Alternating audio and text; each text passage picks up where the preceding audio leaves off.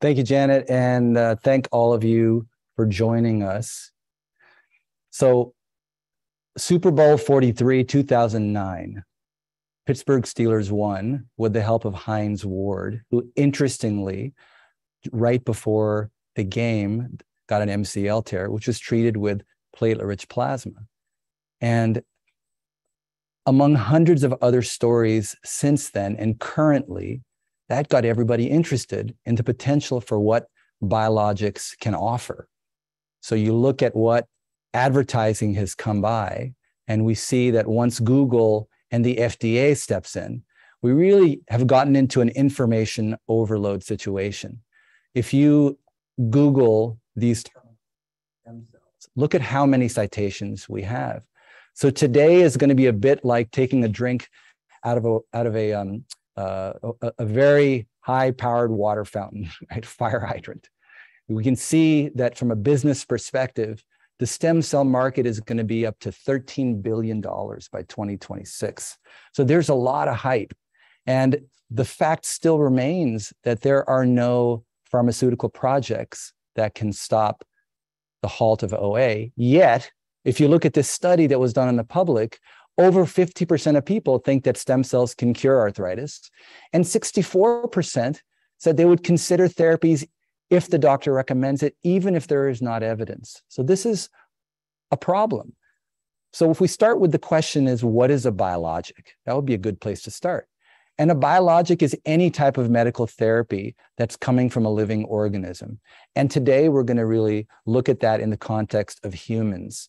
There are a lot of terms you'll see thrown around, and this can be very confusing, but there are many medical conditions that can be treated. What we're going to discuss are the two at the top, which are really blood products, stem cell therapies.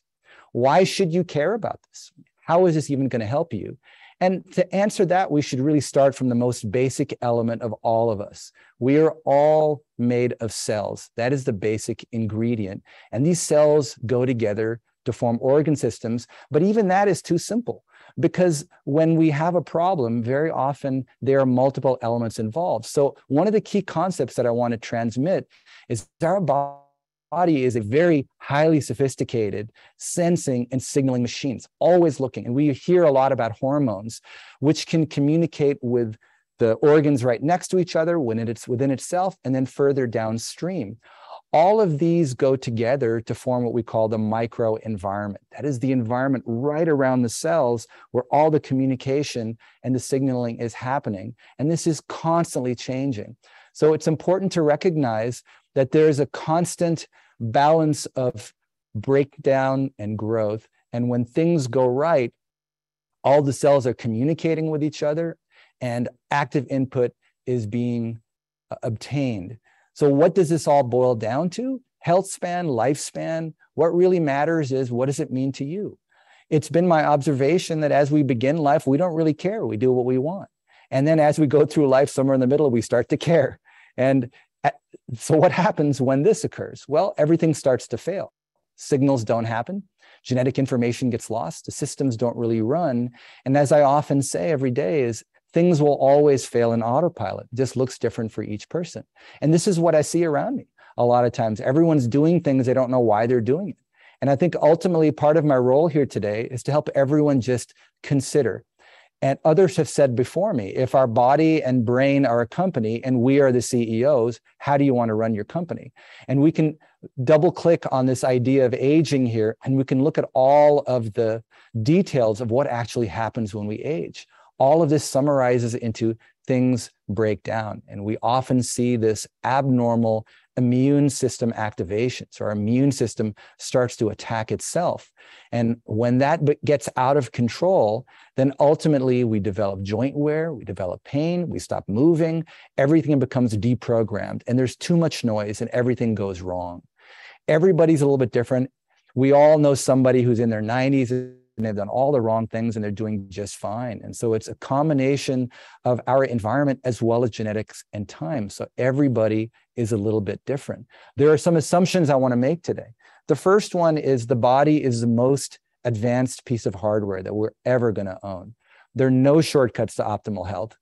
And each person is an individual. Even though I'm going to give you a lot of statistics, each person is an individual, not that statistic. And they're not one size fits all formulas. So I always get concerned when we look at the media and everyone tells you to do one thing or the other. So if we look at the landscape that we're in, this is what we see strewn about: facts, emotions, opinion, advice, experience.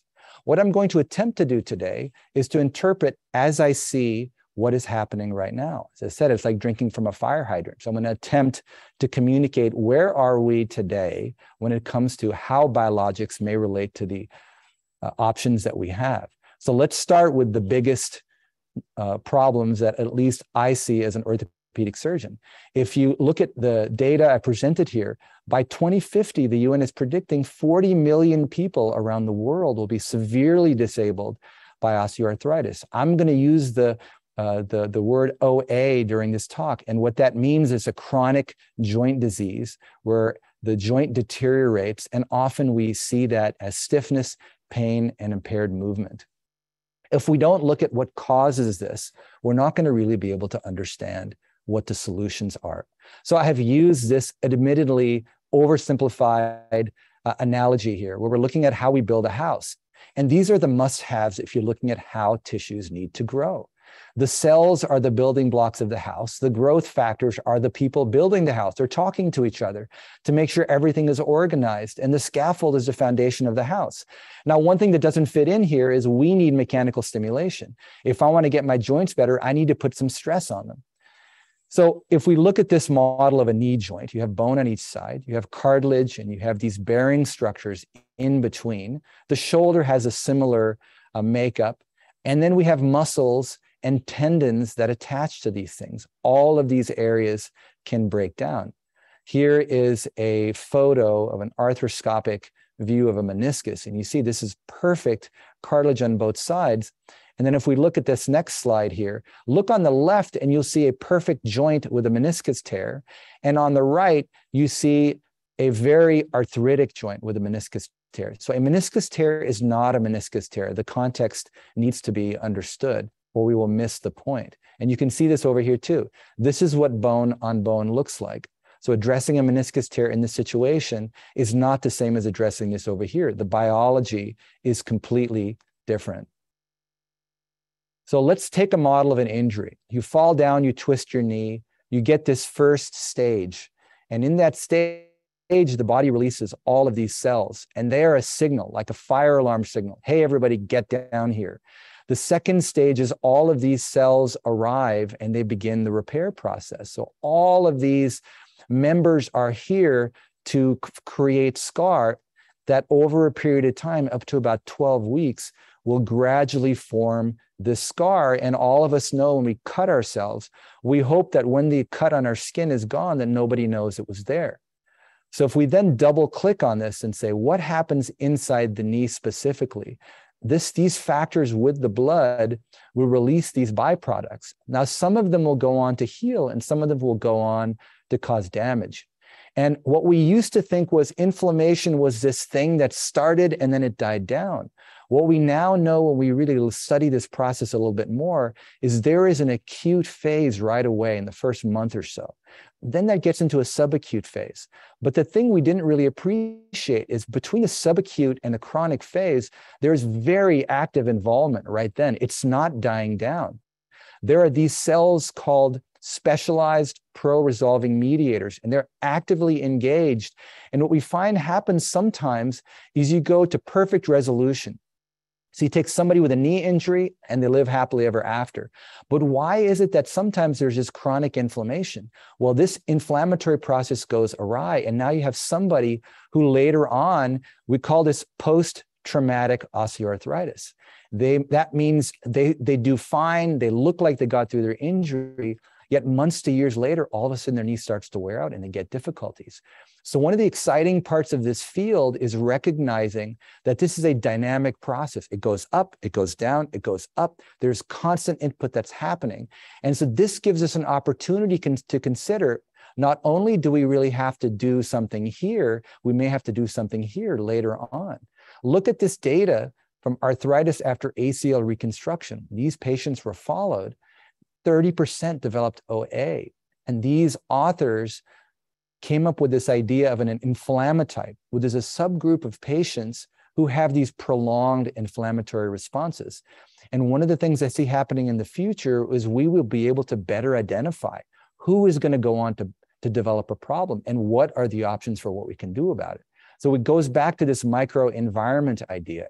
The orchestra has to play together to keep all of the factors together. And as I mentioned, there is not a period just at the beginning we have to worry about. We have to worry about the dynamics all the way through this process for many months.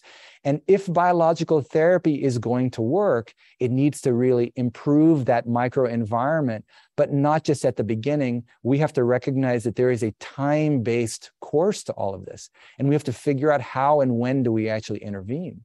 We also have to recognize that all of us, as we know from just going through life, our tissues don't regenerate at the same capacity at different ages.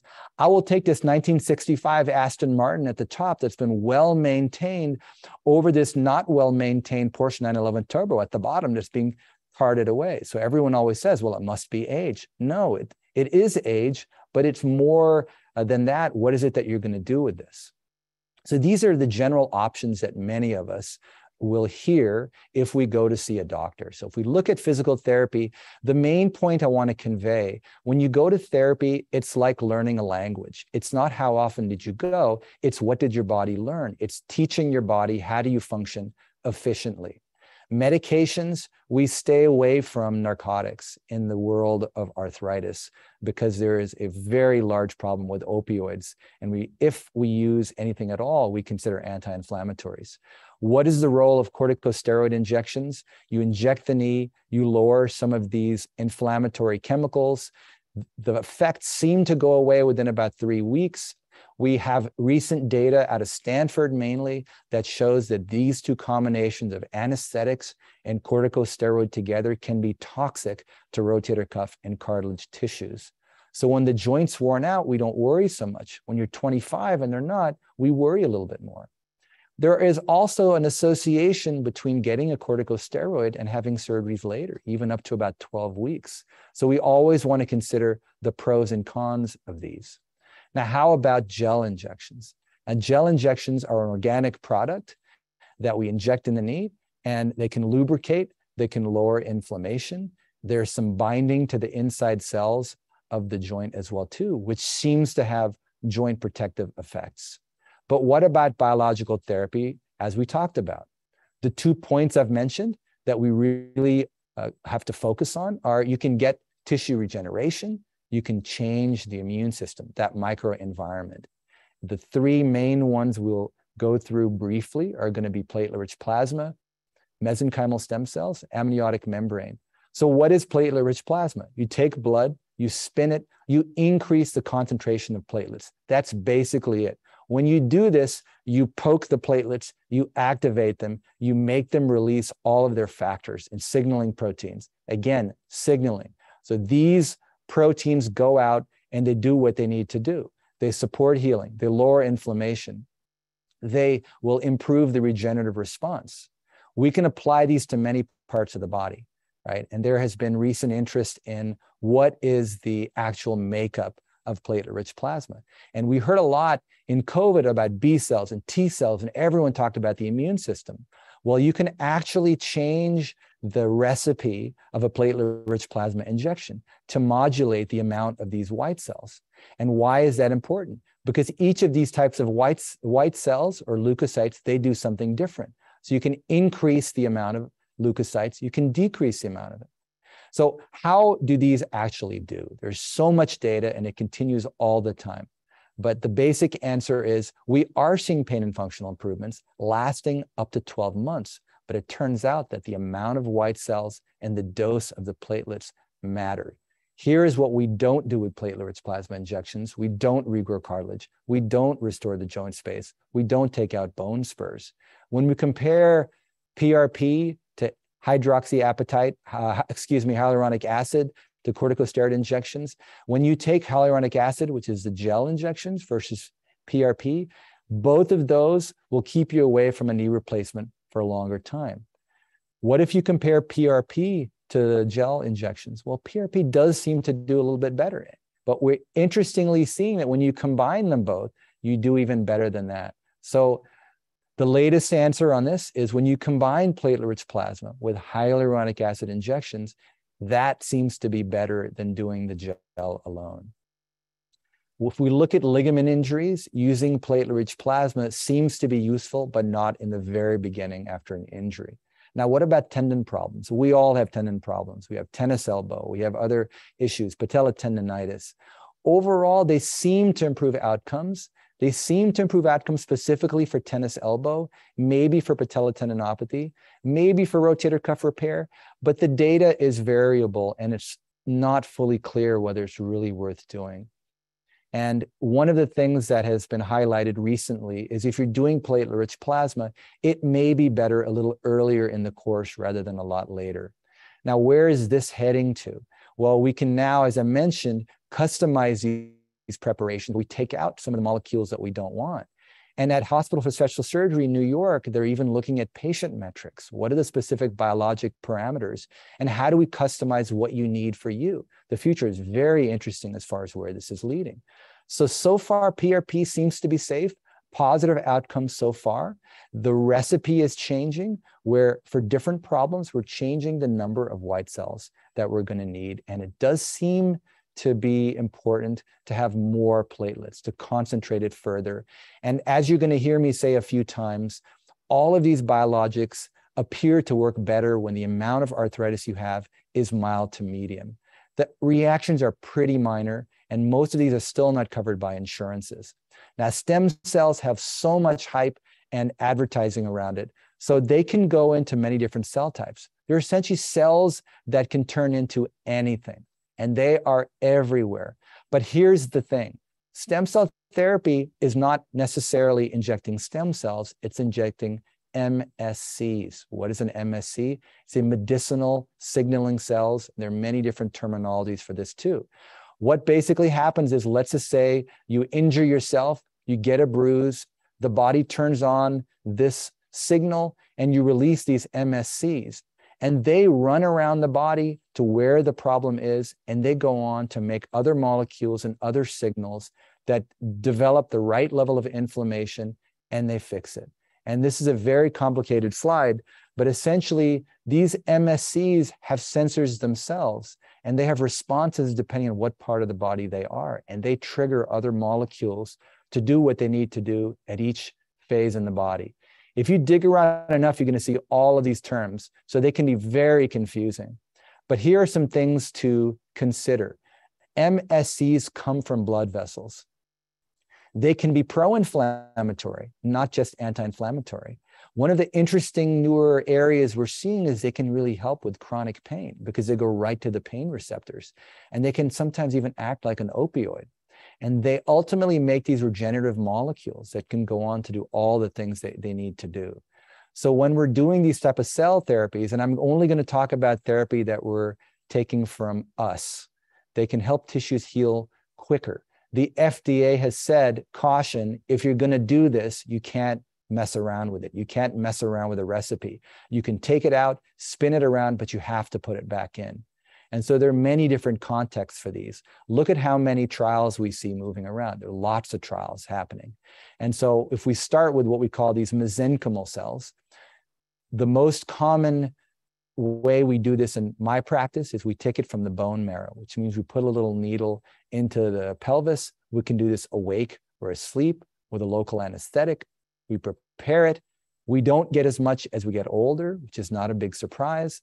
You don't need a high volume. You only need a little bit because you can get a high volume of these stem cells in a little bit. When you look at basic science models, they seem to help with cartilage healing. They don't seem to help as much when you just squirt it into a joint. But what we do find is that when you put the MSCs in a compartment, they will try to restore the cells that live there. So who is the candidate ideally for this? Mild to moderate osteoarthritis, like I mentioned, will sometimes give a series of injections. How do they stack against cortisone injections, corticosteroid? They're both anti-inflammatory. One supports cartilage repair, the other does not. When we look at the head-to-head bone marrow aspirate versus platelet-rich plasma, bone marrow aspirate theoretically has more to offer. There's a lot more in them. And there are a lot of trials going on. But when we look at placebo trials, we don't see a lot of difference. We don't see a lot of difference in the cartilage mapping.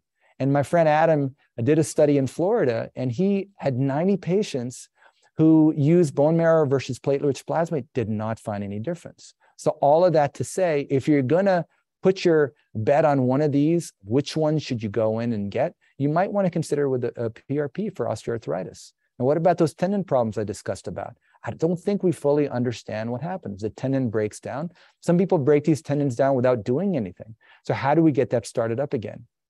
It turns out there's a biologic signal where tendons start to break down.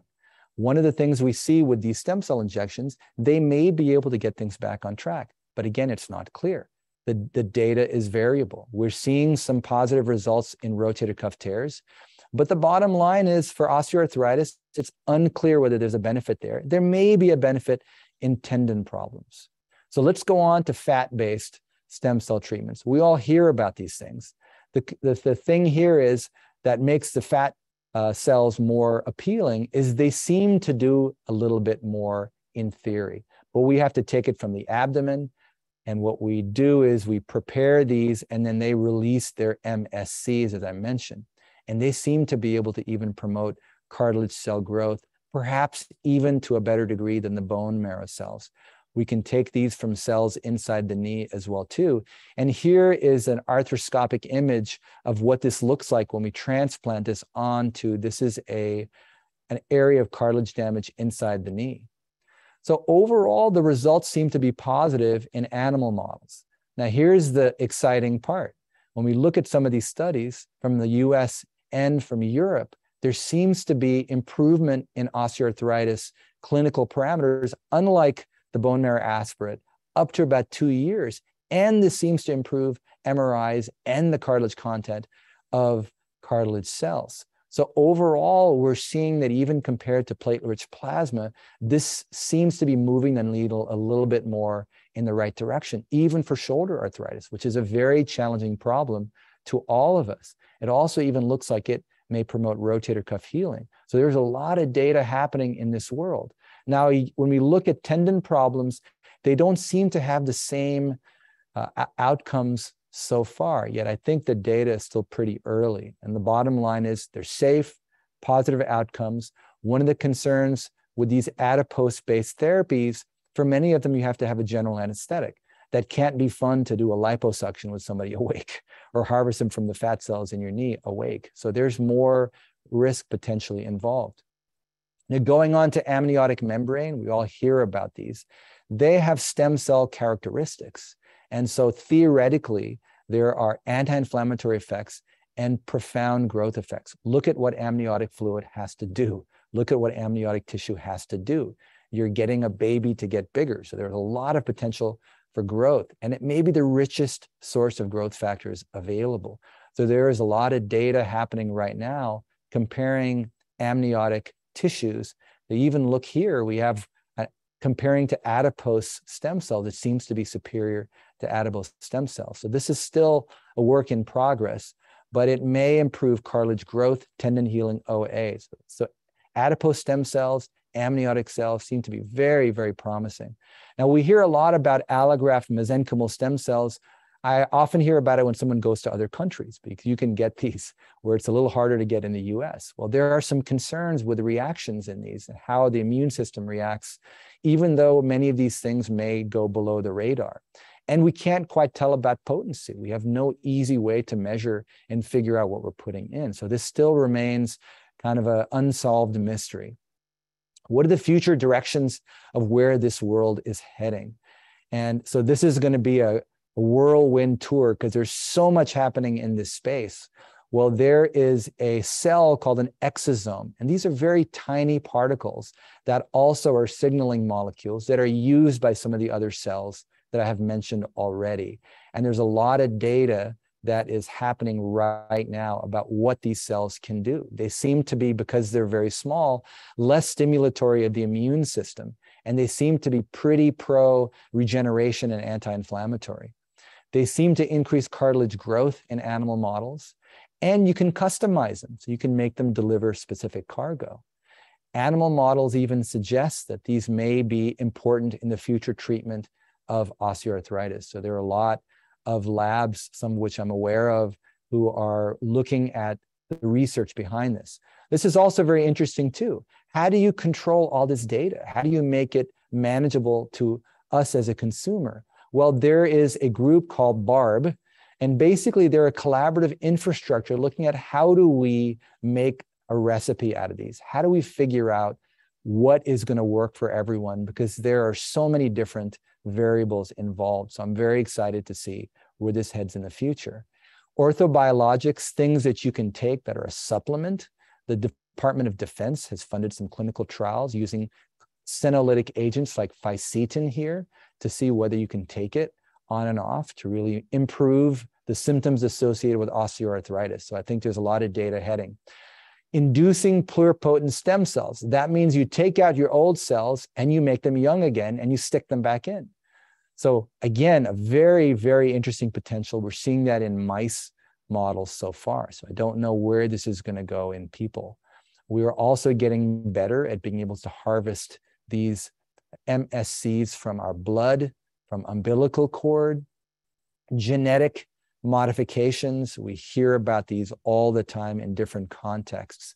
You can edit a gene, you can engineer it and make it release different factors in different situations. So this is just basic science work, which suggests that you can engineer a cell so that when it's compressed beyond a certain amount, you will now release certain factors, which means I see the day you put these cells in your knee and at a certain amount of loading, you have certain cells that are released. You can even do that in terms of timing. You can take someone where they say they wake up at night or they wake up in the morning and they have a lot of pain, and you can get factors to be released based on different times. So it's very interesting where this is heading. There are a lot of different possibilities. Nanotechnology also is developing in many different directions. This idea of using 3D modeling for cartilage regeneration, very interesting. You make a 3D model of your knee, you make a mold, and now some of the things I've just discussed, you plant them in the mold and put them in your knee. So a lot of interesting options ahead for what we'll have to choose from. But what can you do right now? Okay, so aging is not going to stop. So if you be the best version of yourself, you got to get on the path, which is pay attention to your health. The low-hanging fruits are things that everybody hears me say all the time. Yes, we're all excited about biologics, but the best way of improving your biology is by doing these 4 things. And I'm not going to spend a lot of time on them, but they're exercise. When you incorporate a full spectrum of exercise and optimize the microenvironment, do various things that stimulate your microenvironment, the body will adapt. But most people don't train at a sufficient intensity to stimulate that adaptive response. So while mobility and stability are very important, strength training, aerobic exercise in the different zones will stimulate the tissues. And we know that when you do activities like HIIT training, that you can really liberate your own body stem cell production. Nutrition, people hear about a lot. There's no diet that works for everybody. It's really the patterns that matter. It's not one thing or the other. And the bottom line, I would say, is anything other than the standard American diet is probably in the right direction, right? Eat real food. If you consider the idea of fasting, when you refeed, it seems that that trigger will set off a signal where your own body's stem cell production, or MSCs, are now triggered to do some of the things we've just said here. We will often use that in the context of a surgery. When someone is getting ready for a surgery, by nature, you have to fast for 8 hours. So I'll tell people, be very careful what you feed yourself after you come back. Your body has got the signals that have been changed. And when you come back and you eat, there is a cell called mTOR. You turn that on and your body now liberates a lot of the factors that I have mentioned here that you can get somewhere else, but you have your own cells turned on. So why would you not want to do that? There's even some data that when you exercise and get yourself to 80% max heart rate on the way to surgery, you are now priming your body for having the best possible response. So there are a lot of very basic options that people can do right away without resorting to something that may even be minimally invasive. Don't go right to a supplement. Pay attention to the big things first before you worry about what you're going to put in your mouth. This is Captain Obvious. Sleep is very, very important. As Matt Walker says, that may be the most important thing you can do. There is so much biology and microenvironment that just goes into getting a good night's rest. Why are we mentioning mindset in a talk on biologics? Well, guess what? If you're getting chased by a lion, your sympathetic response is necessary. If you're upset because you have a deadline and your boss is going to yell at you, you are triggering that same response, and that cortisol production is going to shut your body down and lead to a lot of very disorganized biology in your own microenvironment. Doesn't it make sense to start there? Consider the downstream effects of what stress does to us. Ultimately, all of us has to come up with a plan that makes sense for us. Individualize it. Don't try to be a formula. The general recommendations, even though I don't look at this as a formula, this is always a customized plan and a conversation, a shared decision-making process that has to do with the pros and cons. If you are going to consider these, ask your doctor, what are the pros and cons? Is this a good fit for me? Right? Don't look at it as a formula. But with that said, the basic ideas are, if you are just beginning treatment for osteoarthritis, a corticosteroid injection may be considered. The gel hyaluronic acid seems to have less responders with some of the data recently, but when it's effective, it seems to last. I've mentioned platelet-rich plasma. It is growing in terms of the evidence that's supporting its use in osteoarthritis. We'll often do these in a series. In my practice, we'll do these one a week for 3 weeks. We have found that they tend to be better, as I mentioned, as far as long-lasting, durable relief, even up to a year or two when you combine them with gel. Again, these tend to work better in early osteoarthritis. We'll occasionally use PRP in tendon situations, but we use these carefully. We use these in situations that are not too early, but not too late. Cell therapy, when do we use these? I've occasionally used these in surgical situations. We sometimes use these when the patient's biology is not so good and we need something to add inside there, but I don't think we have enough data, and I think we need more data. We also need more data on amniotic fluid. It's still early. There may be some evidence that it works better in conjunction with platelet-rich plasma. So to put all of this into a little ball, the clinical studies are promising, the guidelines are evolving. Most of these are still not insurance covered, but I'm very excited to see where we're going to head. I see the day that this becomes customized. For me, where biologic therapies are going to be most useful is when we can, one, assess the patient. What are the specific factors that are happening in your biology? Can we measure the microenvironment, which we're not so good at? And then how do we customize a cocktail that is going to give you what you want in conjunction with the 4 pillars that I just said? If you can do that, I think you will get the most optimal result. Thank you very much. I will now turn it back to Janet, our moderator, for any questions.